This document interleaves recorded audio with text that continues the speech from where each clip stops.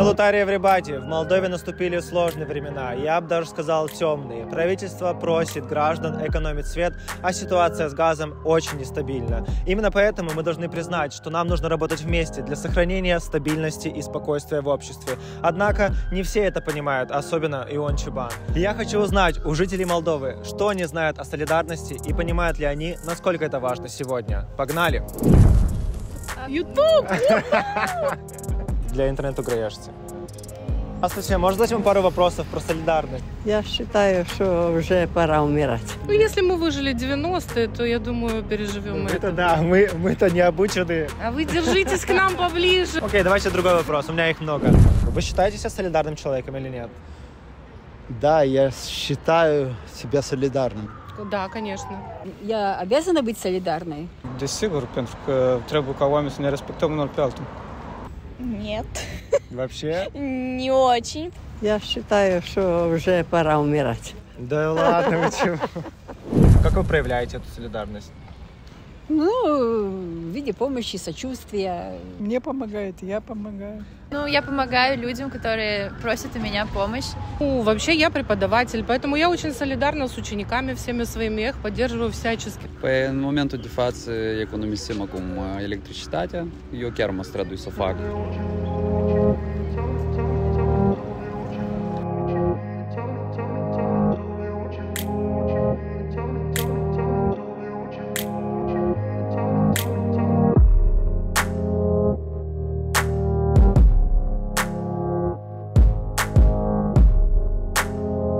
Что я хочу сказать? Люди не подходят ко мне, и можно сделать два вывода. Первое, люди себя не считают солидарными. Второе, люди боятся признаться, что они являются солидарными и показать это.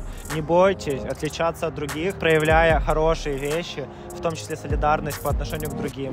Как вы думаете, вот такие проблемы, которые у нас сейчас есть, они объединяют общество или наоборот разъединяют? Все это зависит от человека, от его воспитания, от его уровня культуры и так далее. Наше общество, скорее всего, не объединяет. Нужно объединяться. Мы обязаны быть объединены именно в таких провокационных ситуациях. Cam așa o leacă, nu sunt antisocial, dar sunt îndepărtat de societate, nu interacționez așa de mult și nu știu ce să zic într-adevăr, dar cel puțin în cercul nostru de prieteni cam toți sunt solidari. Люди в страхе, в переживании за завтрашний день. И, конечно, вот это объединяет сегодня общество. Ненависть, получается. Да. Но сейчас, может быть, разъединяет, а в принципе объединяет. Люди стали больше думать только о себе. Repet, nu am de gând să economisesc pe sănătatea oamenilor și pe siguranța cetățenilor. Nu putem în Chișinău lăsa copiii să meargă prin beznă.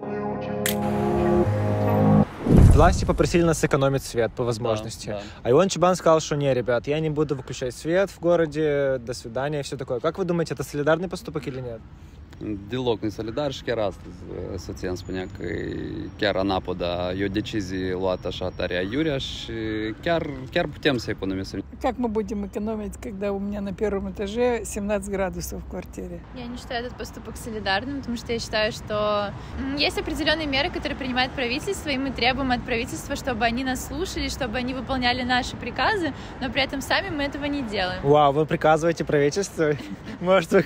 Мы же в демократичной стране.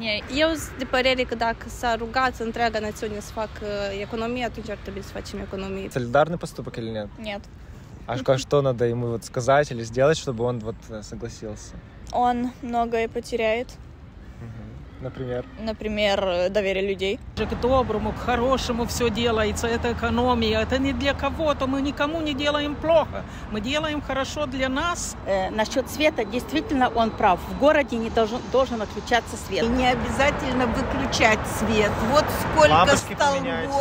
сколько столбов, и на каждом столбу горит лампочка. Пусть через столб.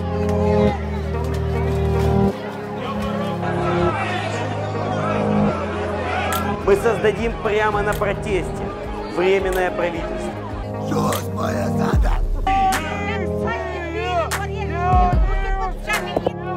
А чего вы боитесь сейчас больше всего? Разъединение. Войны. Войны. Замерзнуть зимой. Да, это проблема. Я не боюсь в своем возрасте ничего, я переживаю за своих детей. Acum, de avioanele rusești. Și написано cineva butonul, да. Как вы бы обратились к людям, вот с каким призывом, чтобы вот в наше время сейчас полегче стало? Я хотела бы посоветовать всем людям перестать искать виноватых. К согласию, к договору, чтобы не было вот того, что сейчас происходит. Долой злость, чтобы было только добро на этом свете. И не забывать про какой-то позитив. И на самом деле все-таки я верю, что в некоторых сложных ситуациях народ способен объединиться для того, чтобы пережить какие-то сложные времена вместе. Să ne tolerăm, să ne acceptăm și să ne iubim. Și în restul să trecem peste toate. Să fii mai atenți unul cu altul și să încerce să gândească la viitorul țării. Ask for help if you need help. There will be someone who will help you. Благодарите Бога за то, что имеете.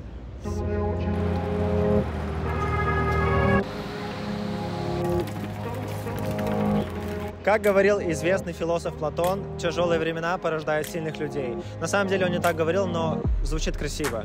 Сегодня особенно важно каждому из нас знать, что он не один и проявлять заботу о ближнем. Именно поэтому не бойтесь отличаться и объединять наше общество. С вами был Слава Радулов для Интернету Grăiește. Берегите себя. Па-па.